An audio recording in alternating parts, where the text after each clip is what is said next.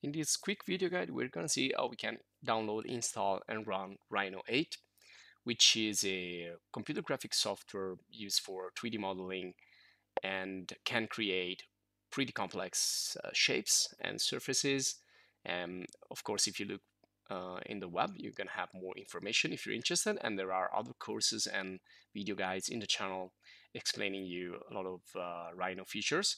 But this is just to show you how we can download and install this tool. So Rhino works with NURBS, which means non-uniform rational B-splines, and it creates this type of models which are based on curves and then on surfaces, and then it creates really complex 3D models that can be printed or can be used as prototype or can be rendered and used as concept design, etc., etc.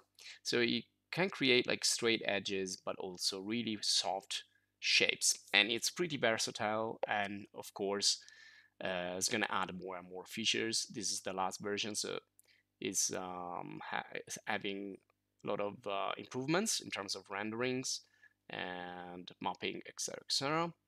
So I'm just gonna type here trial. So you can use the version for 90 days for free. So Rhino 8 trial is completely free, and you can only use it for an evaluation period of 90 days, as is written right here. And when you're finished, you can decide if you want to continue to use it. You cannot save or use other plugins and other like additional tools, but you can still use it for purposes of learning or trying it out. Or and then you have also offers for students and teachers, etc., etc. So you have many options, but we're gonna go for the trial version here. So I'm gonna go, and if I want to reach the fastest way possible, I just type Rhino downloads. I'm gonna get in the download page. Now I'm sorry this is in Italian, but it's really easy to understand. This is just where I can download either for Windows or for Mac. And down at the top here, you can find the 90 days complete version. I want to specify that this is a complete version, so you can do basically anything that you can do with the final version or commercial version, but just for 90 days. That's the only limit you have. For everything else, it's pretty fine. And so, okay, so after 90 days, you can still use it for learning and for visualizing 3D models made in Rhino. And this is the system requirements if you want to have a look to the hardware that you need. But Rhino doesn't require like so powerful machines to use it. Now this red button here is to click and access your account or create one. So if you have an account, you can access with an email or with Google. And if you do not have an account, you need to create a new one, just inserting your name, email. And once you do that, I logged in with my Google account. You can just click, and once you finish this login part or registration part, you can download. I'm downloading the US version and also the Italian version, but in the options you can insert or install more than one language. So once you finish to download, you will find the file inside your download folder. Just double click on the file to run the installation. It's going to be a pretty, well, not too big, but kind of big file.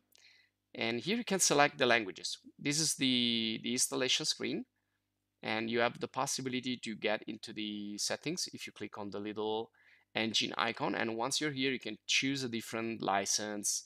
You can choose more languages. You can choose the directory where you want to install it, and you could choose if you want like updates, automatic updates, and stuff like that. And you can also download everything for the offline installation. But I'm just going to click on this red button, which is going to let me install Rhino. So to recap, you need to have an email associated. You need to receive your license code, or you can use that license code that you received on the email, or you can use directly the email, and you download the installation file exe, you double click, you insert all the information you want, you do the initial settings, and then you just wait for the software to be installed and the final packages to be downloaded. And there it is. So once it's finished, I'm gonna close this, double click on this shortcut icon that should appear on your desktop. If it doesn't, just look for the software inside your computer and just run. So double click to run it, and it could ask you for, again, the access or login into your area. So once you double click this, you may be prompted onto a web page like this. So you log in again, insert your license, insert your email.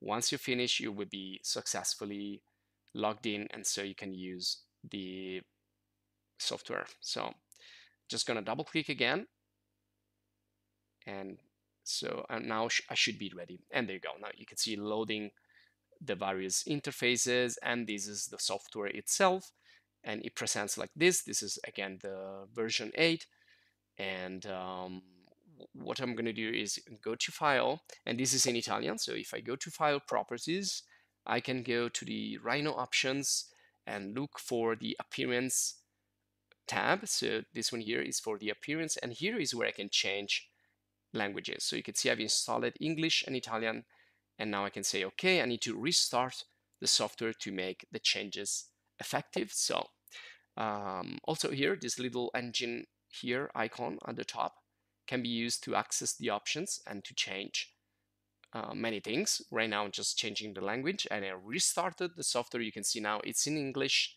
and it's going to tell me how many days are left at the top. And then here I have the properties on the file. I can click the little engine there with the left mouse and get in the properties again.